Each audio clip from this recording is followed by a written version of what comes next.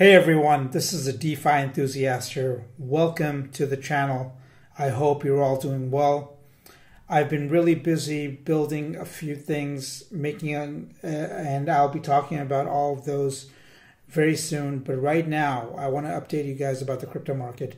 So a few months ago, I told my private group when the crypto market was at about 600 billion or 700 billion, I said we will be going back above $1 trillion very soon, and I said in a few months we would be doing that. And as 2023 started, we started to see all that recovery taking place. Currently,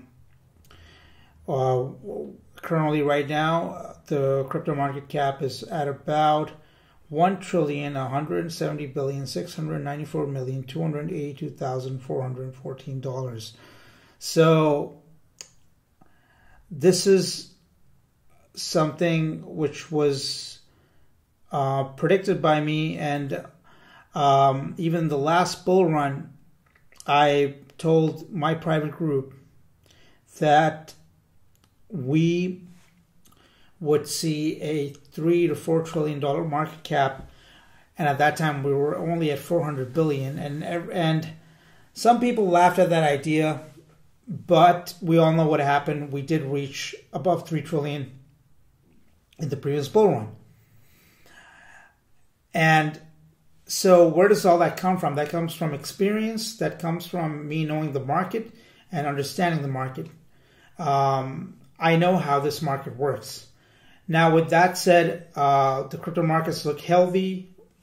They're doing very well. The recovery has been great. Bitcoin right now is at $24,624. Ethereum is at $1,694 at the time of this recording. Tether is still the most popular stablecoin. And all of this is happening regardless of all the regulatory framework that the SEC is doing. And the SEC has been making a lot of, very, very irrational decisions, I would say. Like, for example, they decided to sue Kraken. Now, Kraken eventually budged, and they paid $30 million to the SEC.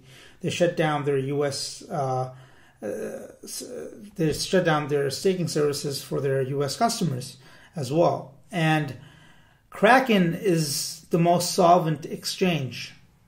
Really, it really is. And for them to do that is, I guess the SEC just got to them. That's the only way to put it.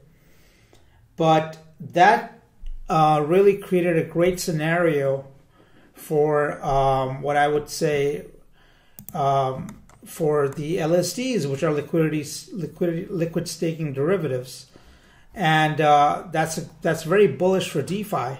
So the popularity of liquid staking derivatives has increased significantly in recent months, resulting in a surge in cash flow in DeFi.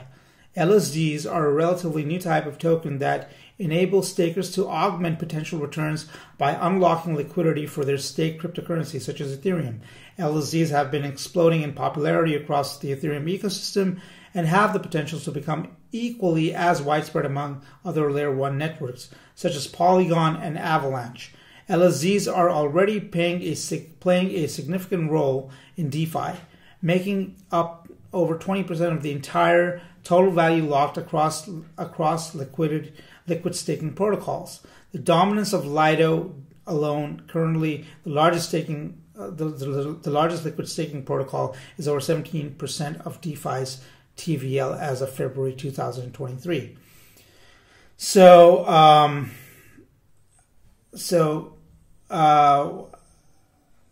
how do LSDs simulate DeFi activity? LSDs grabbed the attention of DeFi users after Ethereum adopted the proof-of-stake consensus algorithm, which replaces mining with staking. ETH holders can now stake their tokens to maintain the network and generate an annual yield. However, two conditions limit access to staking for regular token holders. First, there is a minimum deposit limit of 32 Ethereum to join the block validation battle. Second, the staked Ethereum remains located on the beacon chain until the Shanghai Ethereum update is completed, and even then, rewards will gradually become available. Liquid staking protocols solve the first problem by pooling Ethereum from multiple holders to facilitate participation in Ethereum's block validation process. Thus, protocols such as Lido enable Ethereum holders to stake without having to run a validator node. Liquid staking protocols not only enable fractional deposits in their staking pools, but also offer stakers derivative tokens based on a 1-to-1 ratio in the form of liquid staking derivatives. Stakers can use LSD tokens in the broader DeFi markets to leverage yield opportunities. Thanks to LSD tokens, stakers can multiply the benefits from their locked tokens, which otherwise would only generate staking rewards. So,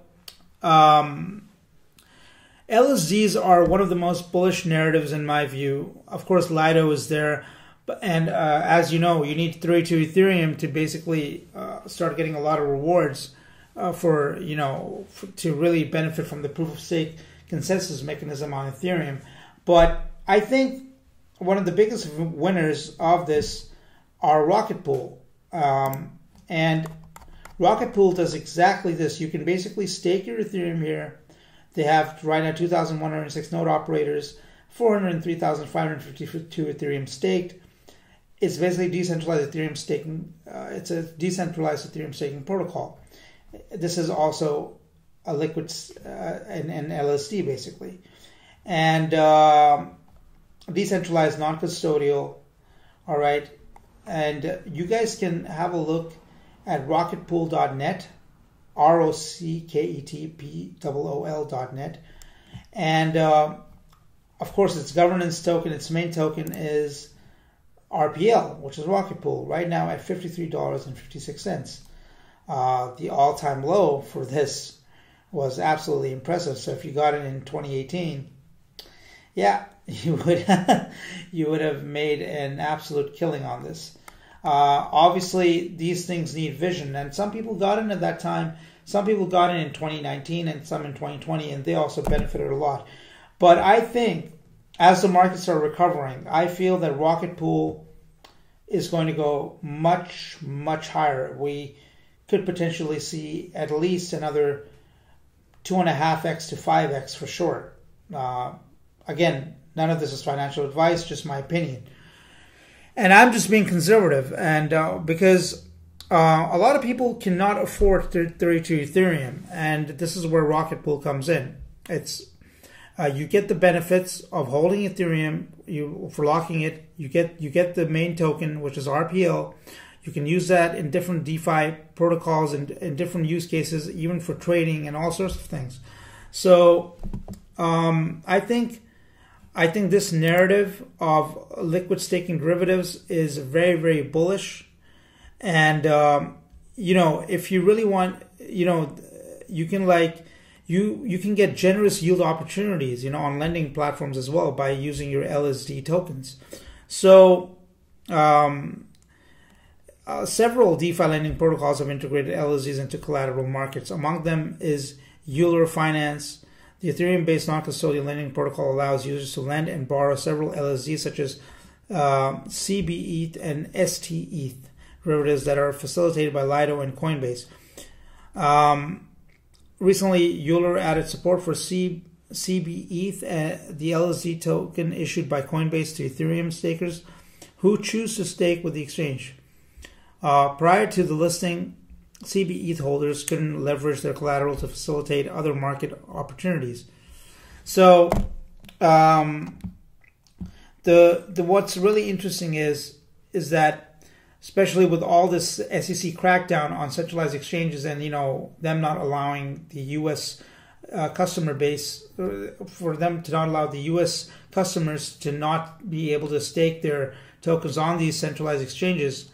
This should create a much broader market for liquid staking derivatives, and I think Rocket Pool is going to be one of the biggest benefactors out of this, out of all of this thing. So please do your own research on this. Now coming to the SEC again, the SEC decided to, is planning to ban, is planning to take action against BUSD by calling it a security. Now, I mean, how do you profit off of a stable coin? In terms of, does it grow? No, it's pegged to the US dollar. So I think there's going to be a long case that's going to keep going for several years, in my opinion, when it comes to this. But definitely, it's shaken the market. It's given more room for Tether to grow, and I think that BUSD is like, they're unable to sort of get. I mean, BUSD is still massive, but these sort of things that are being conducted by the SEC are just way too much, in my opinion. I just think it's absolutely ridiculous. And what's interesting is they're going after Paxos, who issued the stablecoin to begin with. So Binance is not directly under attack, but their stablecoin is, and their stablecoin is issued by Paxos. So Coinbase weighs in on SEC banning BUSD. And they said that stablecoins are not securities, which is exactly the case. So this should be an interesting development, and obviously this brings a huge question mark in many ways as to what will be the future of stablecoins. Will it remain as a U.S. pegged stablecoin, or will there be other fiat currencies that will be replacing the stablecoin mechanism? And what I feel is that, as CZ himself, Changpeng Zhao, who was the founder of Binance, he said Changpeng Zhao makes stablecoin prediction following SEC's Binance BUSD enforcement action. The CEO of crypto exchange giant Binance says investors may turn to non-US dollar pegged and algorithmic stablecoins. I told my private group last year that, in my opinion, one of the first algorithmic stablecoins that will be attacked would be Terra Luna's UST. This was way before the attack, and the conspiracies are that BlackRock is behind it and everything, and I think they are, because FTX and BlackRock, they colluded, and they gained a lot from that, because Sam Bankman, he was working directly for Gensler and the SEC, and he had big links in the Biden administration and so on and so forth. So the point is that these people, they don't like things that they can't control, and UST was one of those things. It was innovative, it was different, it had an edge, of course. And with that said, the SEC couldn't do anything to an algorithmic stablecoin, because the way it was designed is completely different, and it does not follow under traditional financial instruments, if you know what I mean. So, as CZ says, stablecoins are still important. Most people's costs are still in fiat currencies, and so when they calculate returns, when they calculate prices today, most people use US dollar prices for crypto, because US dollar stablecoins are the most popular and the largest. Zhao statement comes following reports that the U.S. Securities and Exchange Commission (SEC) considers initiating an enforcement action against crypto firm Paxos, which issues and operates BUSD in partnership with Binance for violating investor protection laws. The New York Department of Financial Services also ordered Paxos to stop minting the stablecoin. Zhao says the popularity of U.S.-pegged stablecoins may decline as regulators clamp down on these assets, and I actually agree with Zhao here. Zhao says the popularity of U.S. So he says, I think he basically what he's saying is that given the current pressure and current stances taken by the regulators on the U.S. dollar-based stablecoins, he thinks that the industry will probably move away to a non-U.S. dollar-based stablecoin, and maybe also back to algorithmic stablecoins. And the funny thing is, this is what I told my private group for the last 2 years, that this is where we will be heading. As you can see, it's playing out to the T, the way things are going, and it's very, very interesting. So that's what happens when you understand the markets, and when you understand the sentiments and so on and so forth. A lot of people can't navigate through that, but I'm glad that I've been able to, and that's why my private group has been benefiting throughout all of this. Now, so coming to the next thing is MakerDAO. They're finally in the DeFi space.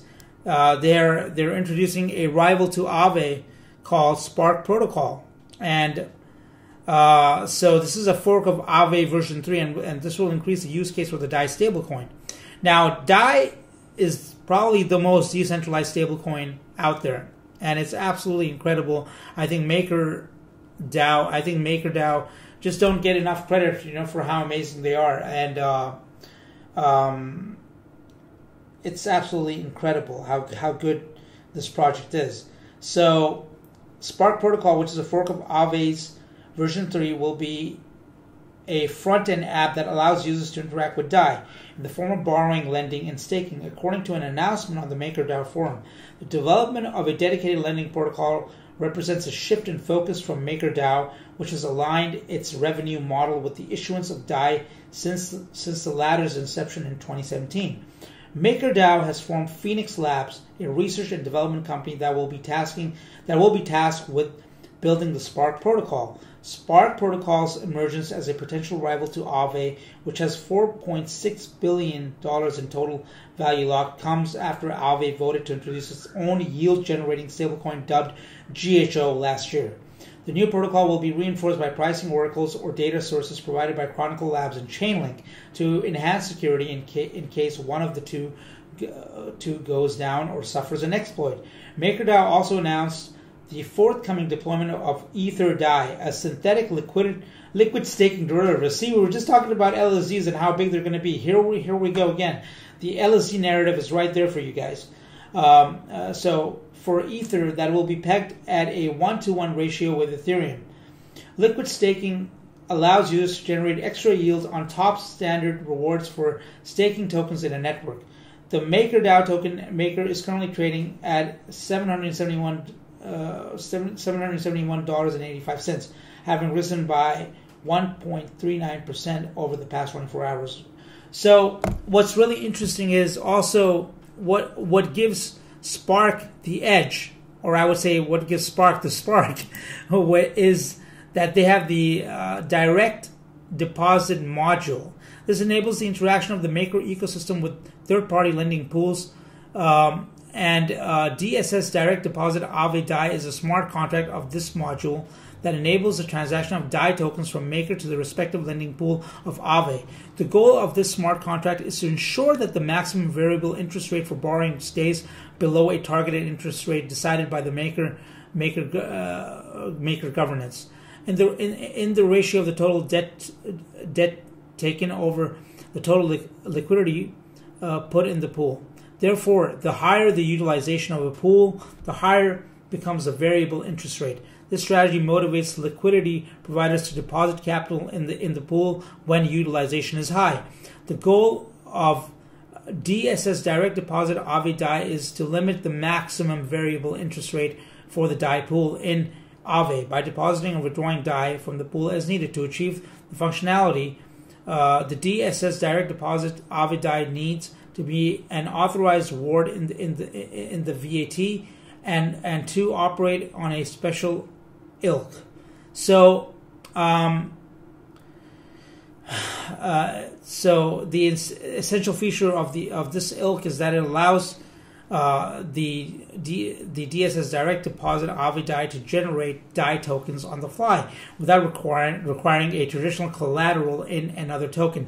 This means that you no longer need liquidity providers, and that means that Maker and Spark, their DeFi venture Spark, they save a lot of money because liquidity providers there's liquidity providing fees that benefit, of course, the liquidity providers, but also a lot of money goes away from the project itself. So they have created an innovative way to keep the money there and to not basically they don't need any liquidity providers in order to do what they need to do. So I think Maker is one of the best projects. They keep innovating, and I think this is going to be a really, really big innovation. Look out for Spark. I think there might be a token coming out for. I'm sure there's a governance token coming out for this. So, if that isn't bullish, I don't know what is. So much value already given in such a short span of time. Now, just imagine what I do in my private group. So, speaking of that, let's talk about the future of DeFi. And I've been telling my people about all of this. Let's talk about Gains Network, for example. Gains Trade. This is basically a perpetual DEX, and so basically, for the longest time, DEXs have allowed you to trade, right?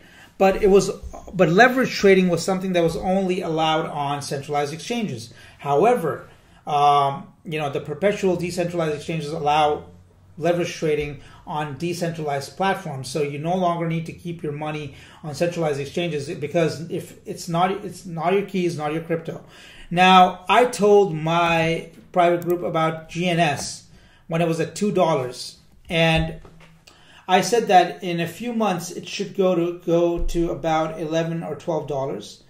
And if we look at the 7-day chart, which is very fascinating, here we go. On 17th February, we touched $12, right?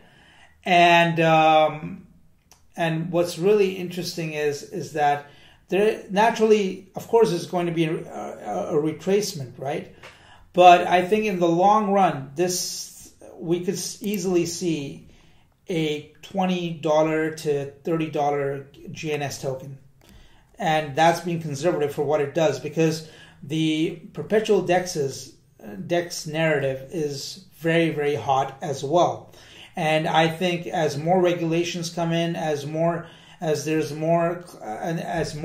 exchanges are clamped down, a lot of people are going to be moving most of their money for doing all these interesting, crazy trades on things like Gains Network, and the other one is VELA Exchange, DXP, the new era of perpetual DEXs.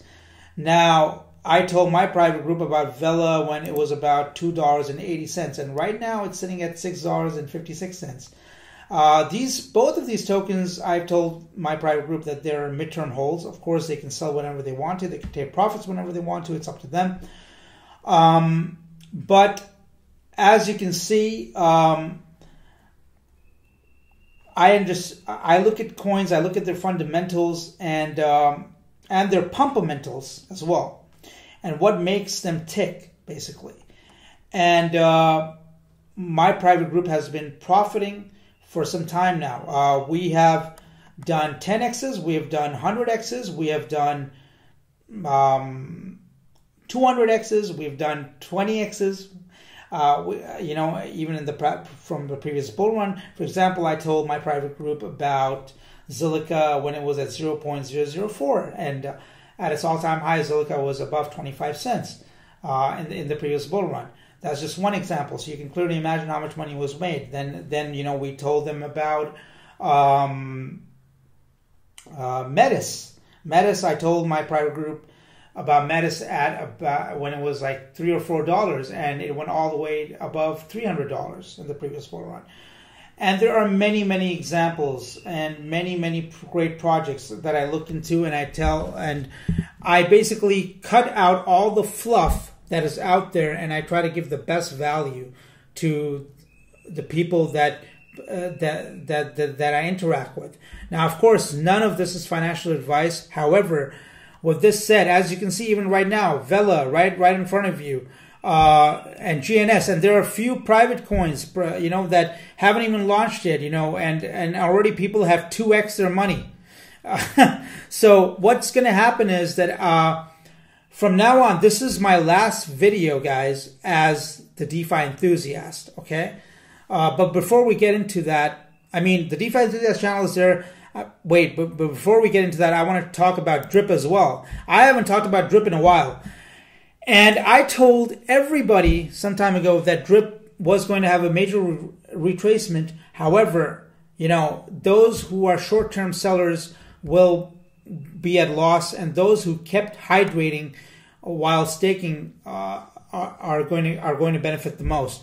Now, Drip is one of the best certificate of deposits, in my opinion. And it bottomed at 20 cents. I told my private group that, you know, we're definitely going to hit maybe 10 or 20 cents, and then it should start recovering because of all the great updates that Forex Shark has made on his Telegram. I mean, going through all of that is going to be it's going to take a very long time, but there is a lot of stuff coming out for DRIP, and I'll probably do another video focused completely on DRIP at some point very soon. But however, since its bottom, it's doubled again. So if you even just got in at that 20-cent mark, you would have doubled your money. And for those who bought in at the very top, and if they kept hydrating, they would have, a lot of them would have ROI'd if they just didn't claim too much. And there's a strategy: 2-day, you know, most days you compound, 2-day takeout. And if you're doing very well, then take out 1 day, compound the other day. Take out 1 day, compound the other day. But you can't expect to profit from DRIP if you just keep on taking the money out. You know, the way it's designed is for sustainability. And with all the new changes, the decks coming out for DRIP, the game coming out, which is going to utilize the Animal Farm tokens, the DRIP network tokens, everything from the Forex Shark ecosystem is going to be integrated into that game. And with so much development happening, there is so much that we need to cover when it comes to DRIP, and I'm really excited for that. Now, if you guys believe in DRIP, it's up to you. If you want to get in, I'm going to leave a link to all of that in my videos. You can go check it out. You can enter into this coin if you want to. Again, whatever I say is not financial advice, guys. So coming back to all of this cool stuff. Now, I'm holding GNS and VELA for the midterm, and this is what I told my private group as well. But what's going to happen now is that I am adding 2 new people to my team. These are some veteran crypto guys, who understand this market, who really know what they're doing, and they've made a lot of money for a lot of people. And their friends have been happy. They've been wealthier. They've been happier. And they're going to be, and I couldn't be more excited to get them on the team. And what's going to happen is that I will be expanding. Like I said, I've been busy with the private group, so I've not been posting much here. But we will start to make more content here. However, we will be launching a Patreon very soon. And it's going to be at a very, very decent price point where I think anyone could enter and benefit from all the great alpha that we're going to be giving you guys. So, Gains Network, DXP, I still think there's a lot of growth in here, but as you can see, I got my private group at the right time into these coins. It's all about timing, guys, you know, and most people can't cover that, but you know what? I can, because I keep looking at the markets and I keep understanding things, and I know what works and what doesn't work. All right. Now, anything that I say is not financial advice, but a lot of people have thanked me for all the results that I've given to them. And eventually you'll be able to get access to that once the Patreon launches. And from now on, you're going to be seeing 3 different people on the DeFi Enthusiast channel. We're going to be posting way more content. I've been building this up for some time. There's a lot of new stuff coming up. Very, very excited for that. So this is me, the DeFi Enthusiast, signing out. But before I leave, here is a DGen play right here for you. It's called Truth. Now, Truth is True GPT, because Elon Musk, if you remember, last year he just said if he gets arrested, call it Elongate. And somebody launched a coin called Elongate, and I think it did 100x or something. Now he said what we need is Truth GPT. And somebody created this token, you know, and it started to pump. So they have an entire roadmap: phase 1, website creation, initial promotion, smart contract development, True GPT token launch; phase 2, community growth, influencer project partnerships, exchange listings, True GPT NFT collection; phase 3, True GPT AI development, team expansion, community events, mass adoption. Now, when I bought it, I put a bit of risk capital. Again, this is a clear DGen play with a 2.91 market cap at the time of this recording, okay? And in my view, this could do, I mean, it could do many X's, who knows? Because Elongate did that, and these people, they have a clear roadmap. I checked their Telegram as well. Do your own research. I'm going to leave links to the website if you want to get into it. Again, this is a complete degen play. However, when I bought it on PancakeSwap, it said it's a medium risk coin, which is very, very impressive for a project like this. So it's a complete hype coin at the moment, but it's got a real roadmap. Let's see what happens. If you got in at 3 zeros where it was in the beginning, you already would have 10x or more. But I think it still has room to grow. However, don't take my word for it. Look into it. See if you feel comfortable, and only put risk capital if you need to. Again, none of this is financial advice. So this is my last video as a DeFi enthusiast by himself. Can't wait to introduce you to the new team. There's going to be a lot of cool stuff coming out. I'm very excited for that. And once again, this is me, the DeFi enthusiast, signing out. I hope that you all have a wonderful day or night wherever you are. Bye.